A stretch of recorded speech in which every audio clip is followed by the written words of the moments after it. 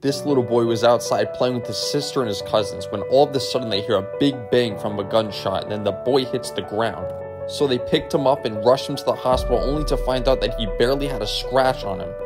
So they go back to the crime scene, and you won't believe what saved his life. It was this cross necklace right here, and the cross actually stopped the bullet from going in his chest.